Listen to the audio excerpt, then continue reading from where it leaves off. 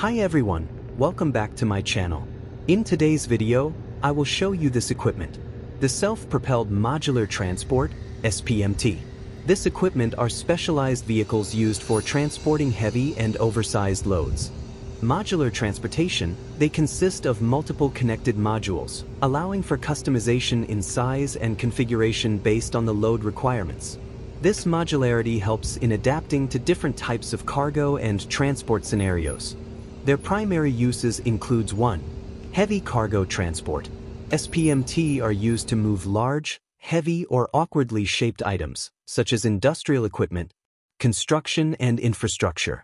In the construction projects, SPMT are often used to transport components of large structure, like bridge section or prefabricated building.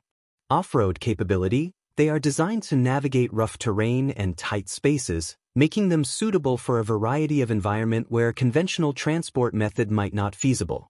Overall, SPMT are crucial in industries where handling large and heavy items efficiently and safety is necessary.